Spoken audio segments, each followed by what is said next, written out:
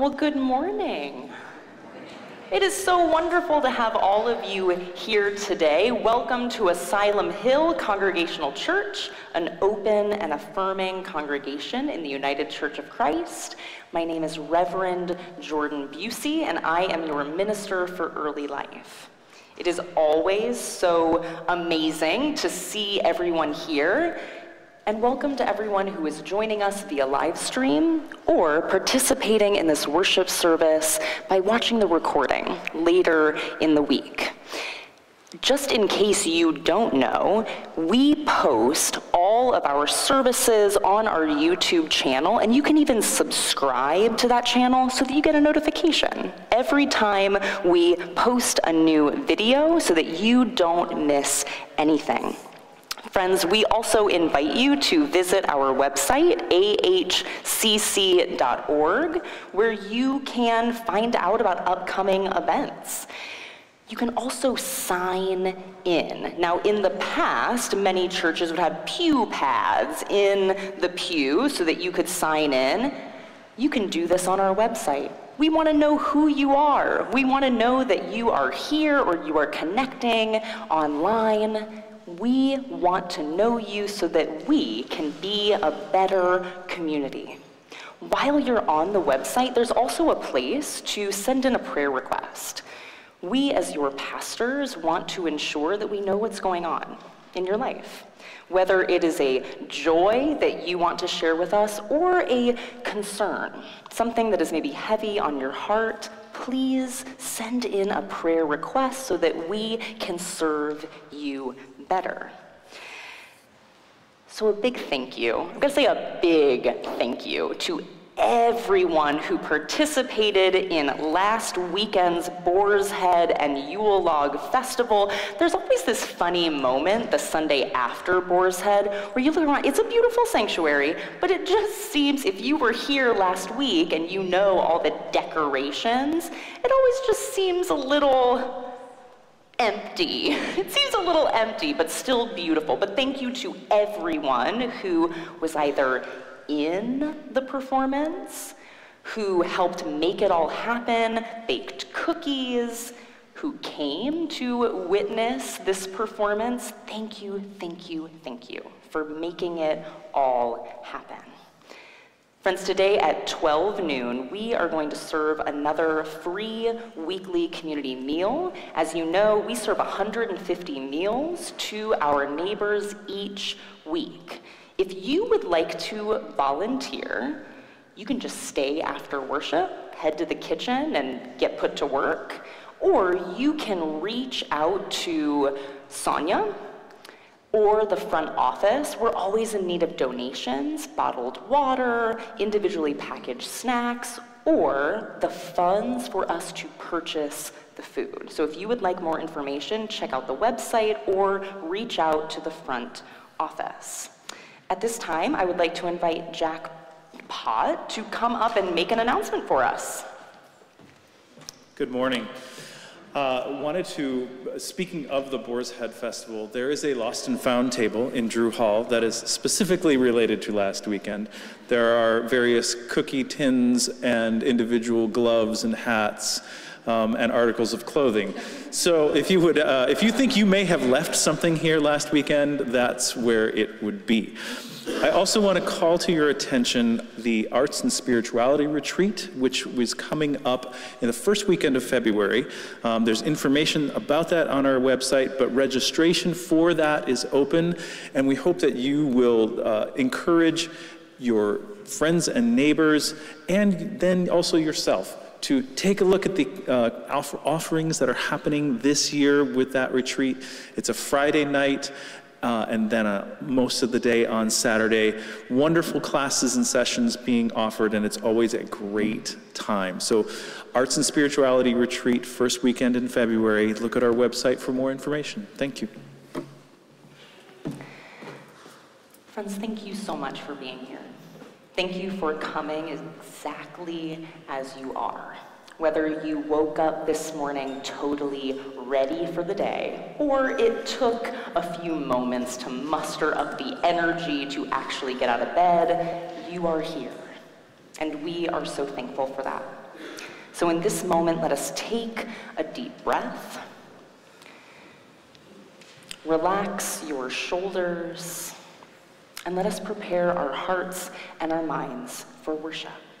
Please rise and join us in the responsive call to worship and invocation.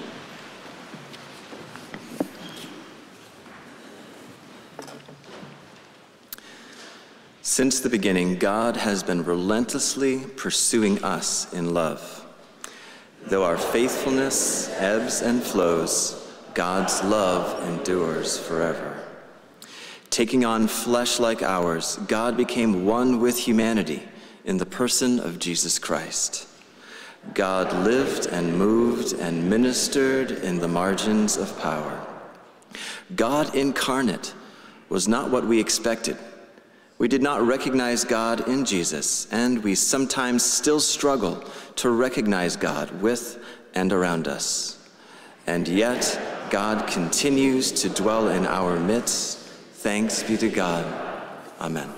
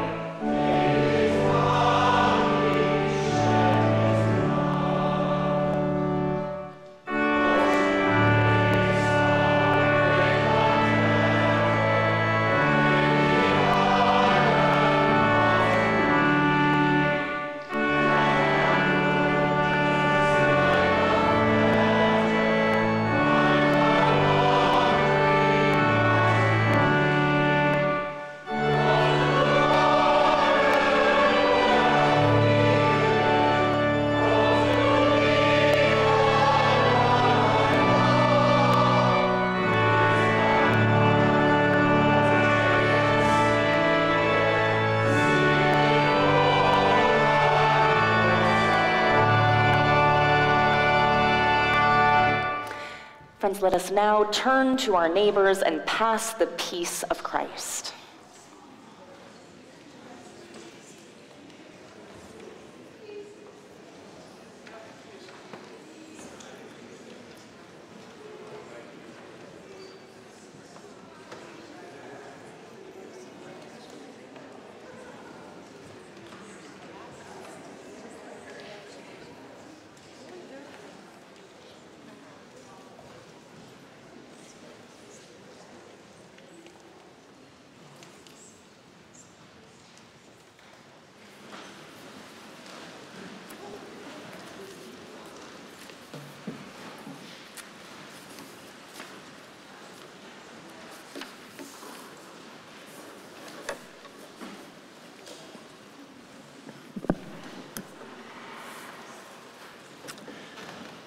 And now let us pray.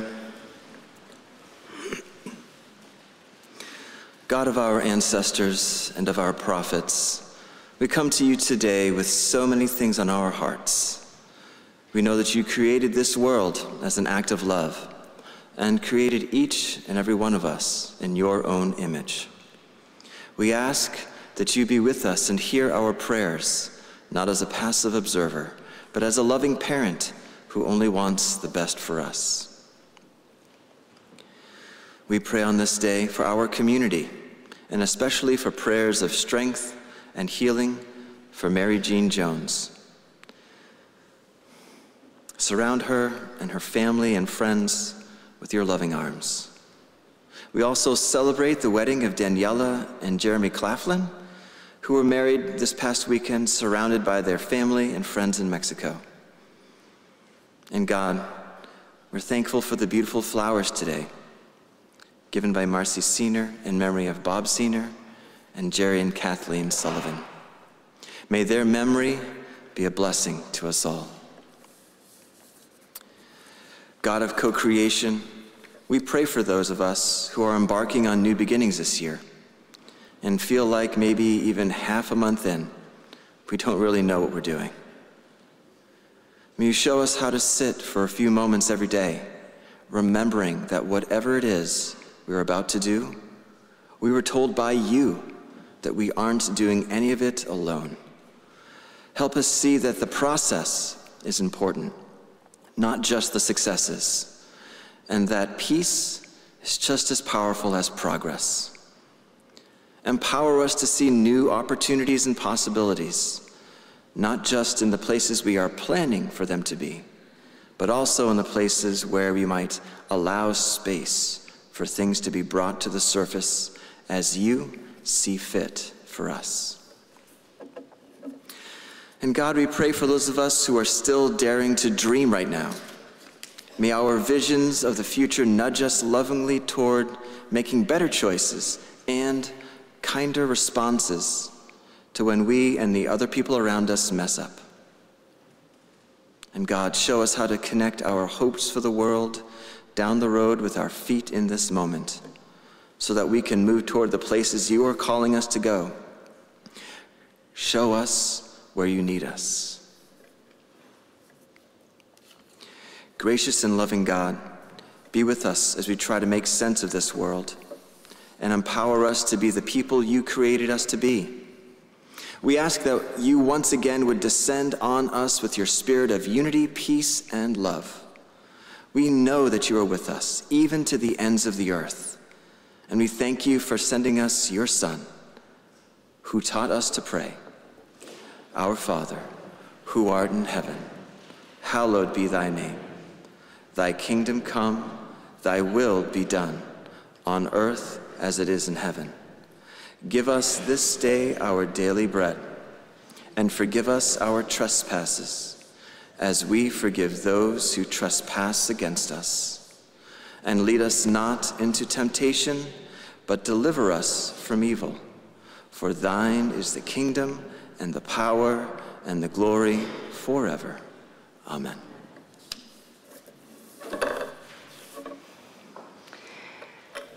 So, quick little story. One of my clergy colleague friends, who also serves a UCC church in Connecticut, attended Boar's Head last week. And after the show was over, she texted me and said, "It was beautiful, and it just occurred to me that while the rest of the world rests after Christmas, you all keep going." And I said, yeah, and I'm gonna tell you something else. Even after Boar's Head, the Sunday after today, there's still gonna be tons of people in the sanctuary. That's a testament to who you are. Because we know, it's not that we shouldn't rest, please take time to rest, but it's that we know there is still work to be done, there's community to be a part of, and I am so honored to be a pastor of a church like that, that other people recognize how much we do. I'm really proud of you all. In this time, each week when we give the offering, it's not something we just do out of habit. it's actually a testament to what we believe in. We believe that this community is doing good things in the world through community meals, through our programming, through things like the Boar's Head. Thank you for being a part of this.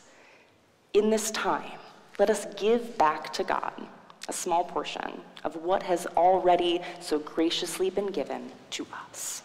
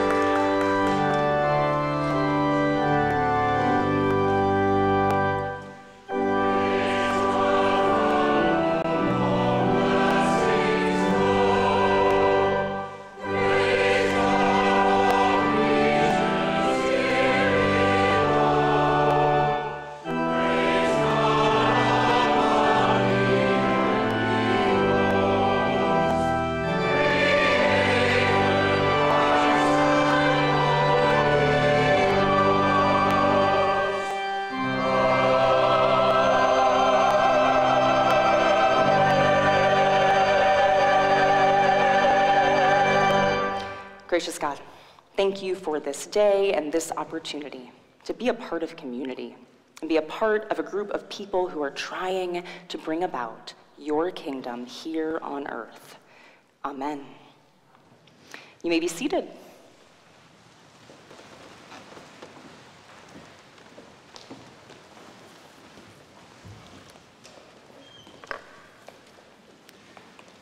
Our scripture reading for today is from the Gospel of Mark, chapter 1, verses 4 through 11.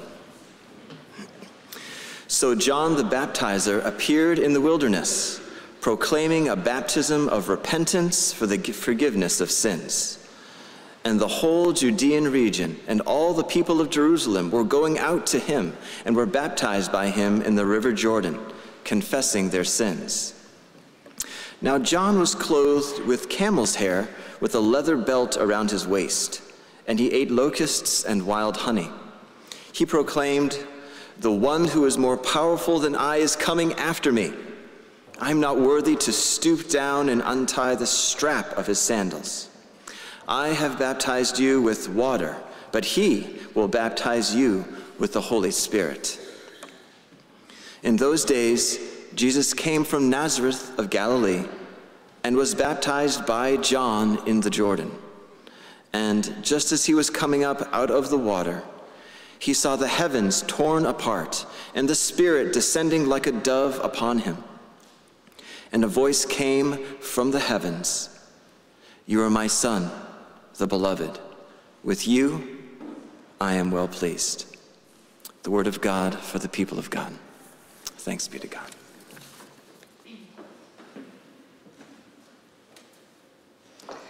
Will you pray with me? Gracious and loving God, be with us as we try to make sense of your word so that we can be more loving people. Amen. So many of you know that I hurt my ankle pretty badly back in October, and after wearing this fabulous boot on my foot for the past 3 months, on Thursday, I went in for an MRI. Now, I was excited to finally be getting some answers about what's really going on inside, but also very, very nervous. And I will tell you, I was not nervous for the reasons you might be thinking. No. I am what some might call a red flag patient, which means those questions that they ask you at the beginning of a doctor's visit or on an intake form where you have to answer no or yes, and yes means you have to give more information. I answer yes to most of the questions. Are you allergic to any medications? Yes. What are they? Ooh. How much space do you have on that piece of paper? Because it's a lot. Things like that. But friends, when it comes to radiology appointments, my red flag patient status really comes into full view. So the MRI tech asked me this. Do you have any metal in your body? Yes. 2 screws in my spine. Do you have any piercings? Yes. Do you have any tattoos? Yes. How many? Like 40. When was the last time you were tattooed? 6 months ago, a year ago? September. The interrogation goes on like this for several minutes. So each and every time the tech or doctor goes through this litany of questions, I keep praying for it to be over, hoping that my red flags haven't blocked me from getting the test or scan done that day. So this past Thursday, I could tell we were getting close to the end, and I was about to cross the finish line into the exam room, and the MRI tech said, "Wait, I just have one more question." Yes. Is that a Stanley?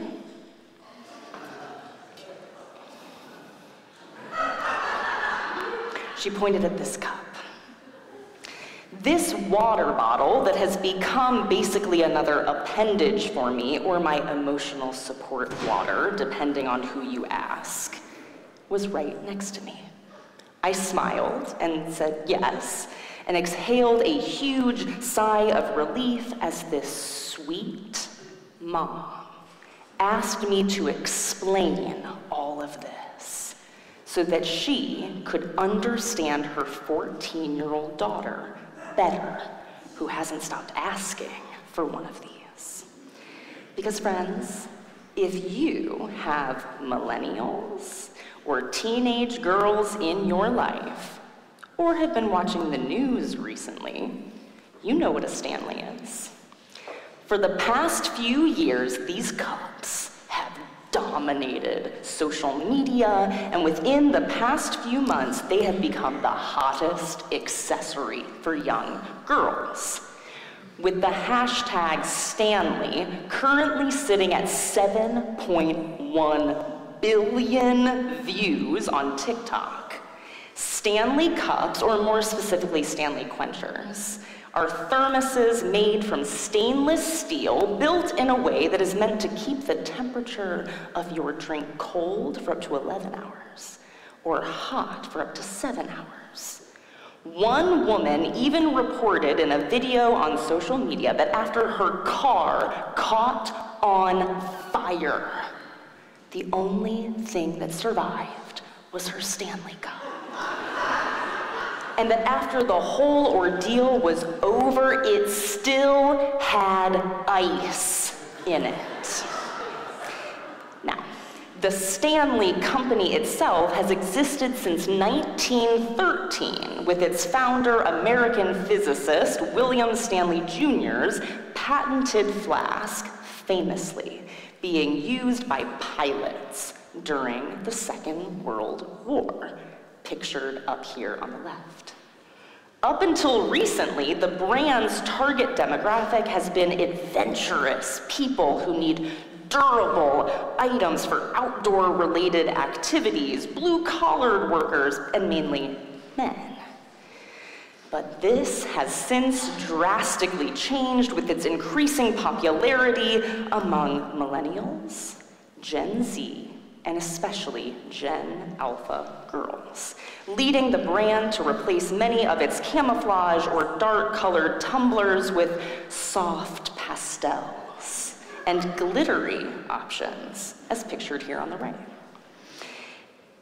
You can now even buy accessories for your Stanleys, as pictured here. Now listen. While I myself own several of these brightly colored 40-ounce water bottles and several more Stanley coffee tumblers, I haven't yet to dive deeper into the accessory world, but don't tempt me, because that snack topper looks like the smartest thing I have ever seen. So even if you don't have teenage girls in your life, the reason why you might recognize these cups is because you may have seen them on the news recently. Target dropped a limited edition Valentine's Day collection in collaboration with Starbucks, featuring tumblers in pink and red. The launch was a huge success, completely selling out with no plans to restock. In fact, the collection was so successful that it had people fighting over the cups and pulling all-nighters to make sure that they were first in line at the stores. Videos and images have flooded my newsfeed this past week, and I would assume that you have seen them as well. Now, quick note, you can say whatever you want about silly trends or capitalistic consumerism, but I will defend this Stanley Cup movement until my dying breath. Because, unfortunately, and this deserves a longer analysis that we just don't have time for this morning, but more often than not, girls tend to be the ones accused of being silly at best or crazy at worst, when they really love something. Think Beatlemania, or teenage girls crying at a Taylor Swift concert. Crazy, right? And yet, throughout my life, I have seen plenty of videos of boys and men standing in line at the crack of dawn to secure the newest PlayStation console or game. Or seen grown men rioting in the streets over a loss or win, all in the name of love for their team. We don't call them crazy, we call them passionate. This double standard really bothers me, and I invite you to just be very careful about how you talk about this Stanley trend or other crazy things in front of young girls and boys. But friends, for our purposes today, I will say that since buying these Stanley Cups, I've never been more hydrated in my whole life. Believe me, I've always been a good water drinker. But over the past few months, with one of these in my hand, or in my car, or at my desk, I've literally never felt better, minus this whole foot injury thing. Because friends, water is necessary. Water is life. Consuming water is essential to us being able to be humans. We know that scientifically we are made of mostly water. The earth needs water. And even in our faith, we know the importance and significance of water as necessary to the creation of the universe and the item needed in the sacrament in which we literally come into our full belovedness as children of God. Water matters to bodies, to the earth, and Christianity itself. Today, on the first Sunday after Epiphany, we as a church, Bucey, mark and celebrate the baptism of Christ. Now, it is probably one of the more obscure or awkward church holidays. I mean, we literally just celebrated Jesus' birth, God's incarnation as a little baby a few weeks ago, and now suddenly he's a full-grown adult and getting baptized by his cousin. It's a little jarring, but actually the perfect place for us to be at this moment in time. It is such an important story that all four Gospels tell it in one way or another. Before Jesus does anything as a teacher and healer, he hikes up his robes, scrambles down the muddy riverbank, and wades into the Jordan River to be baptized by John. The ancient rite of baptism was a moment when you acknowledge that water is vital to all forms of life, and the new convert surrendered to fully living into the promise that no matter what happened, God was with you. In many first-century Jewish sects, including the one led by John, the pathway into any life of serious religious discipline leads through water.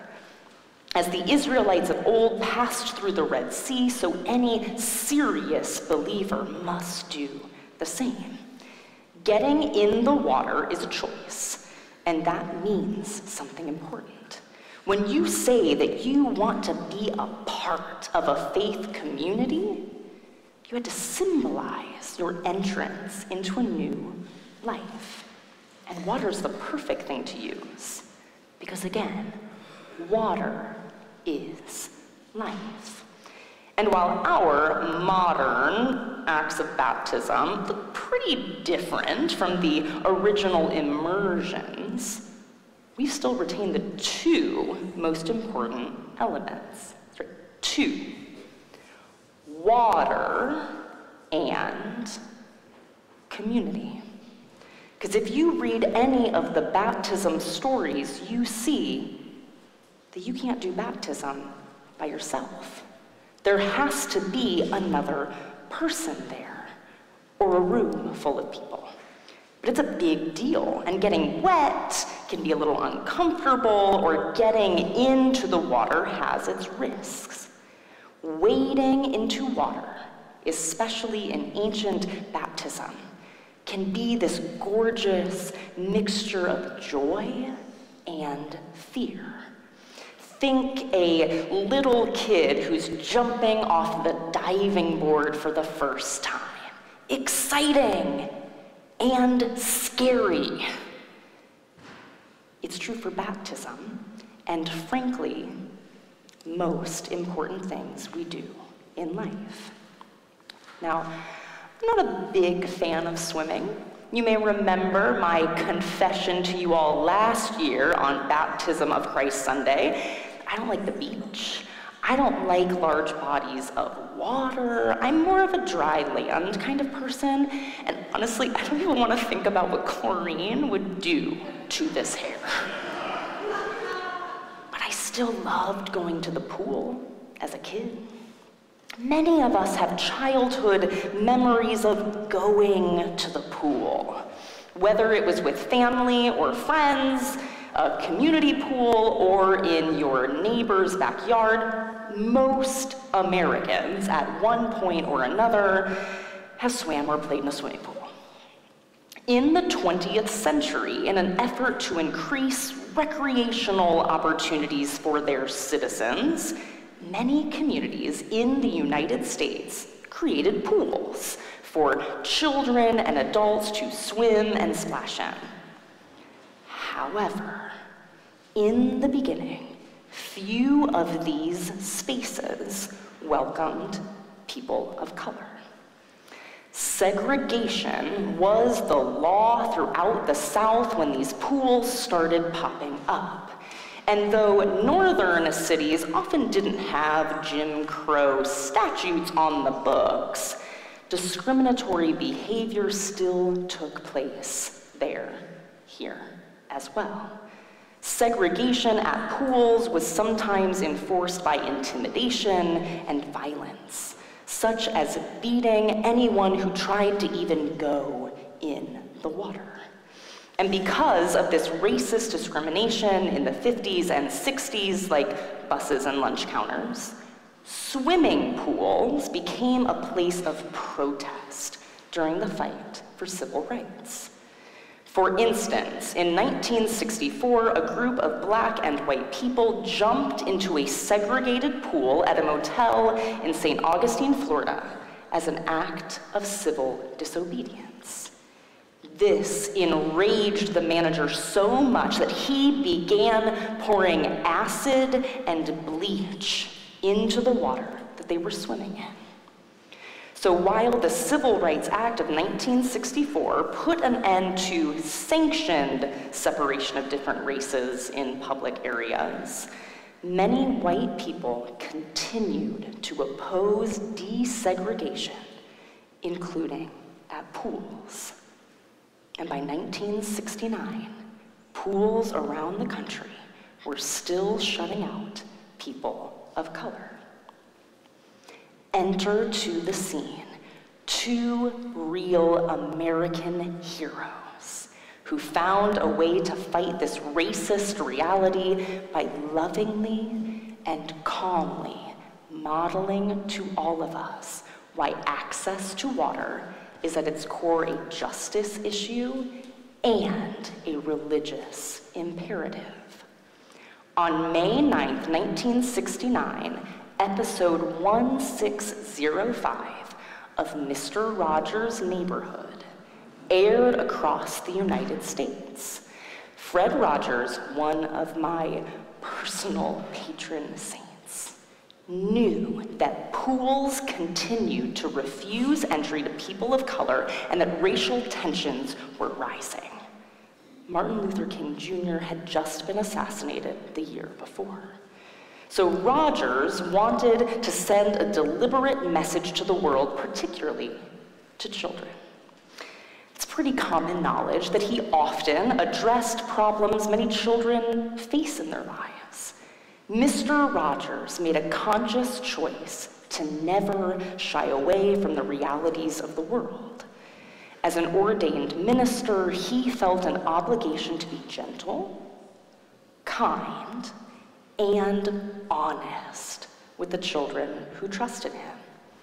So, on May 9th, 1969, in front of his viewers across the nation, Mr. Rogers asked Officer Clemens, a black officer in the neighborhood, played by Francois Clemens, if he'd like to cool his feet with him in a children's wading pool. Clemens initially declines the invitation, noting that he doesn't have a towel. But Mr. Rogers replies that Clemens can share his. The actions in episode 1065 weren't really complex, but they were powerful. Two men took off their shoes and socks, rolled up their pants, and then swished their feet together in a shallow pool on a hot day. But Rogers and Clemens demonstrated that a black man and a white man could lovingly and peacefully share the water. When Clemens, a few minutes later, had to go, he used Mr. Rogers' towel to dry his feet as promised. Then Rogers left the pool directly after him and proceeded to use the same towel. Their casual intimacy exposes in a striking way the bigotry of denying black citizens access to pools or any other place in society. Now, this whole thing is amazing. My favorite moment, if you've never watched this clip, go home today and watch this clip. My favorite moment of this scene is actually what Fred Rogers says to Officer Clemens as he's toweling off his feet. He says, "I know how busy you are, but sometimes just a minute like this will really make a difference. I know how busy you are, but sometimes just a minute like this will really make a difference." In May of 2020, Francois Clemens released his memoir entitled Officer Clemens. In it, he lovingly refers to Fred Rogers as his spiritual soulmate. Clemens also talks in detail about that infamous 1969 swimming pool moment, as well as his last appearance on the show in 1993. In that final episode, he and Rogers recreated the pool scene pictured here. But this time, Clemens didn't just use Mr. Rogers' towel. Mr. Rogers took the towel and physically dried Clemens' feet for him. Clemens, who saw a connection to Jesus washing his disciples' feet, found this act so moving. As he later writes in his book, "I am a black, gay man, and Fred Rogers washed my feet." So friends, here's the deal. You might be thinking, I mean, Jordan, this is great, but that's not baptism, right? To which my answer is, yes, it is. Because water is life.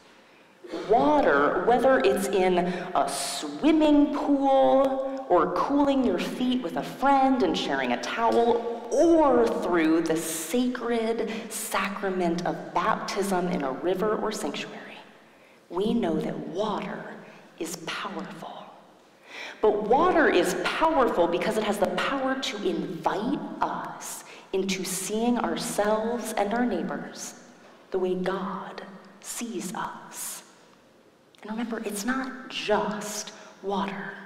The other element needed for baptism is community.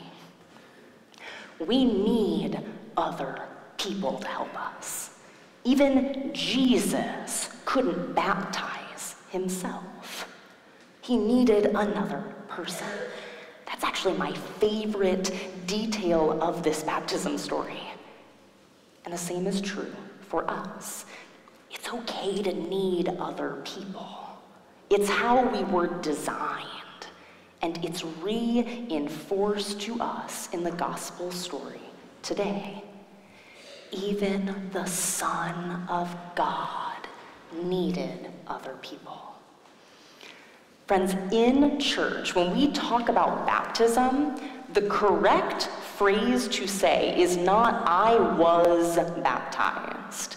It's "I am baptized." Because the baptism of Christ, and therefore each of our personal experiences of baptism, is not just an act that happened to us. It's an entrance into a new way of life. You are baptized every day. You are baptized no matter what you do. Nothing in this world can take away your status as a child of God. We remember our baptisms every time we are reminded that God loves us, and we acknowledge the importance of water and community. Mr. Rogers and Officer Clemens hoped that their baptismal act would usher in a new way of life for people in our country. Did it fix everything? No. But did it change something? Yes. Will carrying this water everywhere make me like a better, healthier person and fix everything? No. But does it invite me to drink more water each day and therefore make better choices? Yes. On any journey, it's actually the small, intentional choices and acts that change everything. We live in a chaotic and busy world. It's hard to stop and change. Baptism, whether it's your own or when you witness someone else's, is a reminder that where there is water and community, there is life. Slow down. Remember, it's not "I was baptized." It's "I am baptized." It's a reality that you live into, not something that was done to you. Baptism is something that can never be taken away from you. In this life, more often than not, I have found that the things that really matter, things that people remember about you, are the small, intentional acts and choices. Our invitation today is to take a deep breath. Slow down for a second. Just remember how beloved we are by God. And just like Mr. Rogers said to Officer Clemens, who took just a few moments to be vulnerable and get in the water with him, he might say to us, "I know how busy you are, but sometimes just a minute like this will really make a difference." And I think God might say the same thing to us. Remembering our baptisms is a small, intentional way, even just for a minute, where we remember how loved we are. And it can make all the difference. When we know someone loves us, we actually make healthier, better choices. Friends, you are loved by God. Whether there is water, whether you are at home witnessing this today, you are not alone. You are surrounded by this community. Friends, remember your baptism. You're doing a great job, but slow down. I know how busy you are. But sometimes, just a minute like this will really make a difference. Amen.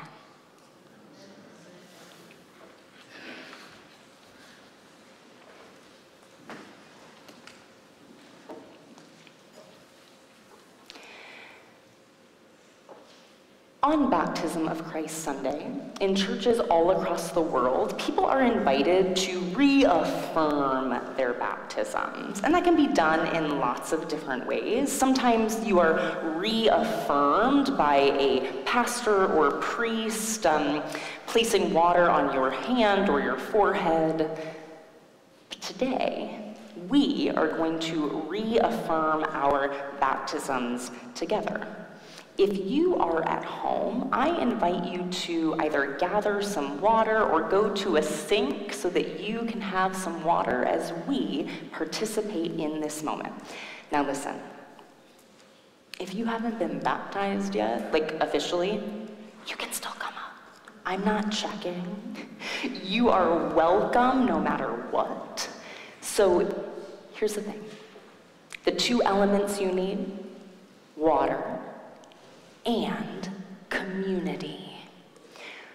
After we read our reaffirmation of baptism litany together, anyone who wants to is invited to come forward to touch the water in the baptismal font. But I ask that you don't do it alone. When you come forward, make sure there's a few people around the baptismal font at the same time. And as you touch the water, I invite you to just look the other people in the eye. I know how busy you are, but sometimes just a minute like this will make all the difference. Let us join together in our reaffirmation of baptism litany. Friends, through the water of baptism, we are brought into the family of God. In this family, we honor our differences and see God in each other. Every one of our neighbors is a glimpse of God from a different angle.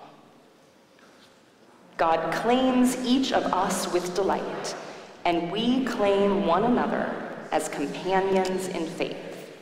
In our baptismal vows, we promise to love, support, and care for each other, working together to resist injustice and oppression in every form, within us and around us. Today, we remember our baptisms collectively and individually. We know that we swim in the same water as an act of justice.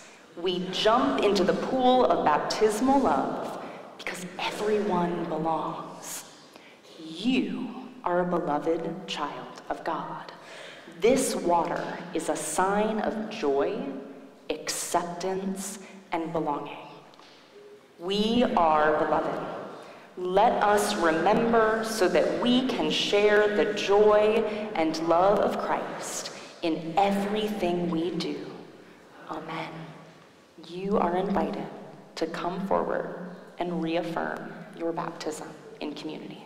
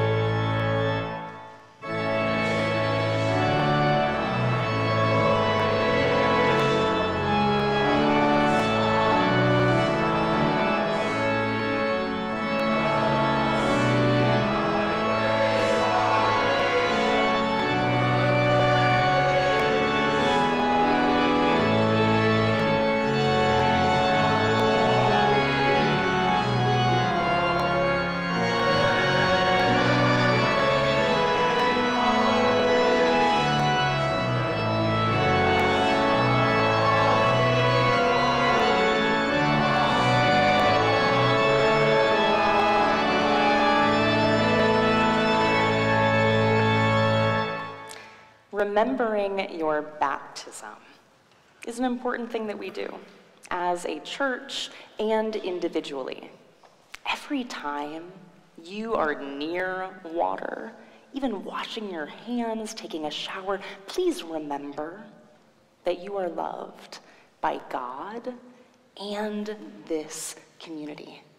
Let us go out into the world knowing that it wasn't that we were baptized, we are baptized. Amen.